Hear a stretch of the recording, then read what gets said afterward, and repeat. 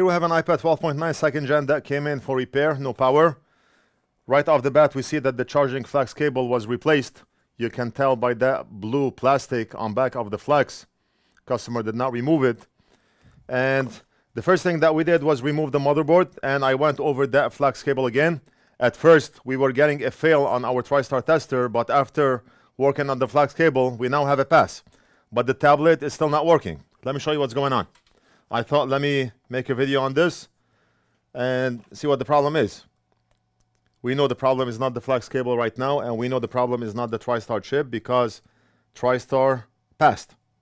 Let's go ahead and plug the charging cable. I want to show you what's going on. Lightning cable is plugged in, and press on the battery.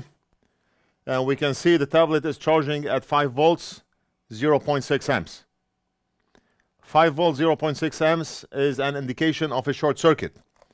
I have many videos working on iPads, and I developed a pattern. Anytime we see 0.6, 0.7, even 0.8, it's some type of short circuit on the motherboard.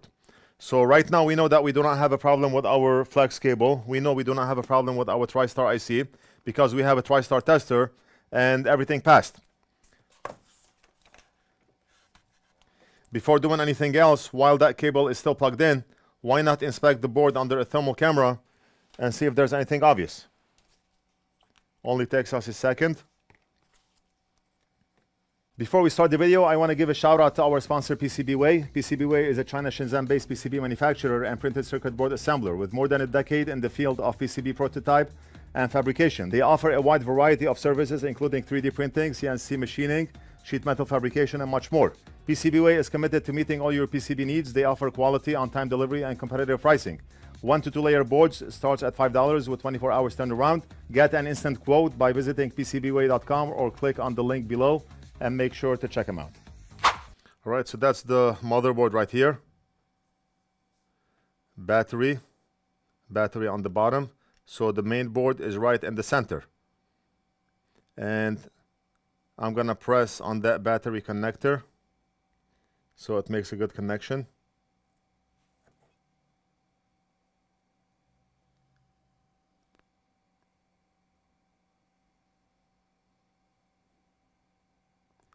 And the only thing I see is this power IC. The only thing I see is this power IC. I like it. It rhymes. Right there. That's most likely the 00090 IC. And I've worked on those before. That's the only hot thing I see on the board. You see it? Right there. Right there. So the thermal camera showed us a heat spot there, but that does not mean that the chip is bad, but it's something to take into consideration, especially that we have worked on a similar problem before.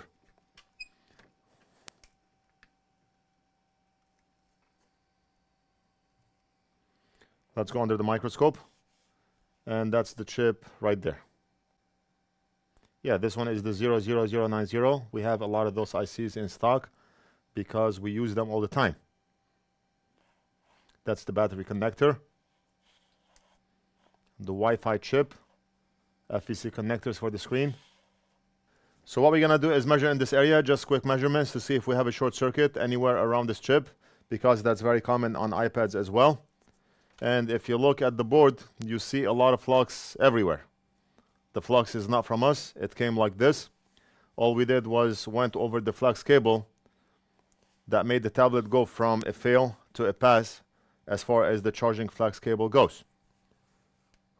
So just random measurements on those caps here.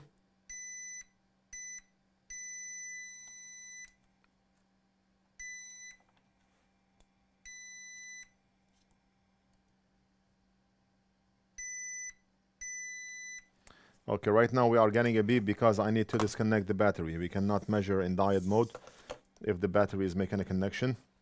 So I just disconnected the battery. And let's measure now.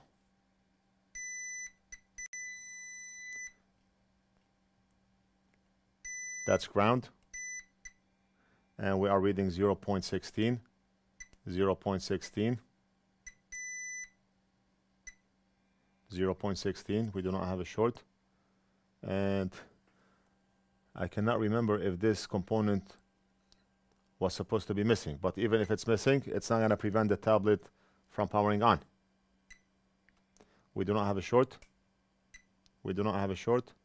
And we do not have a short. So it's safe to say that this area is good. Just random measurements. No short.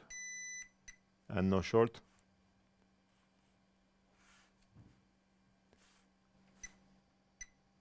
We do not see a short anywhere.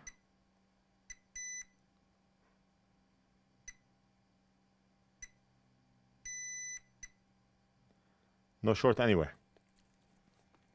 But that does not mean that the chip is good. Based on the information I have right now, let's go ahead and replace the chip and see what happens.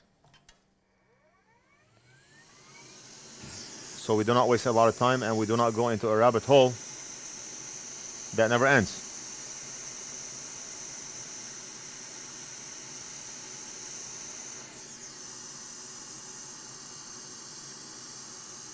Pin number 1 is on the top left, as I have the board oriented.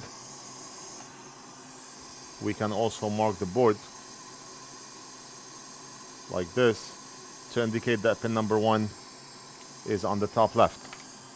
I mean, I must have shared every scenario where iPads fail, and that's one of them. Original Amtech 559 Flux. We are a distributor of the Flux. You can purchase off our site. Fume extractor on.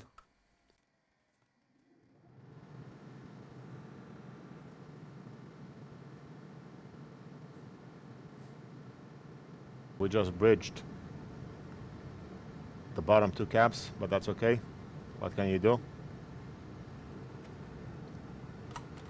Part of the job. We are working in a very tight area, and things like this will happen. Right there. You see it?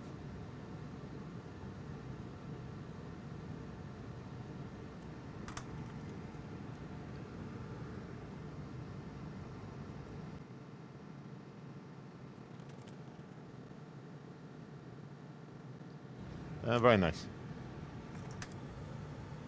Anti-glare light, because I cannot see a thing, and now I can see everything. The magic of the anti-glare light.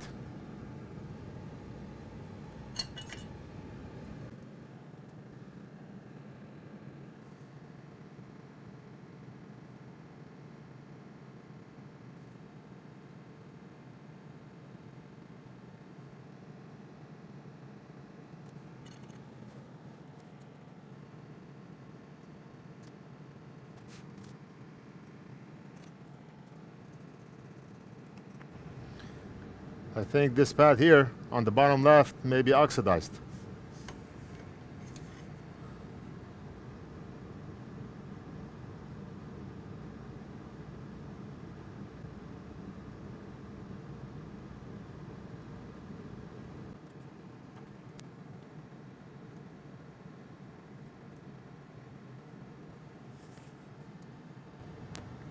Now we're gonna solder a new chip, and hopefully that will fix the tablet.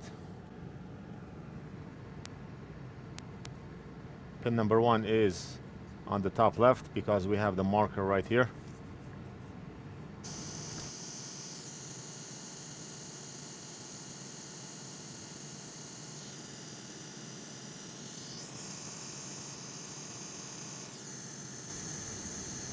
Alright, so the chip made a connection.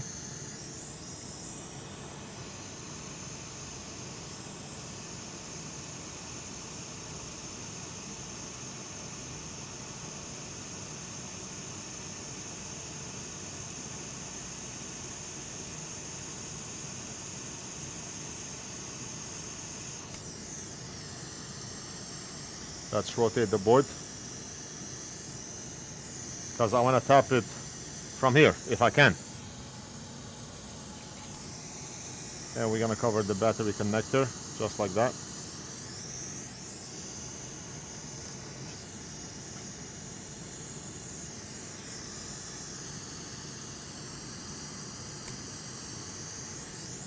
Ring light back on.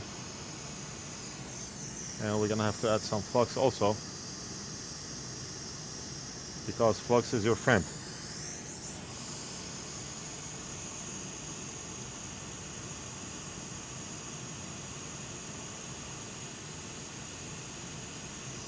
Very nice. The chip is in place. It made a connection. We tapped, it pulled back. Perfect.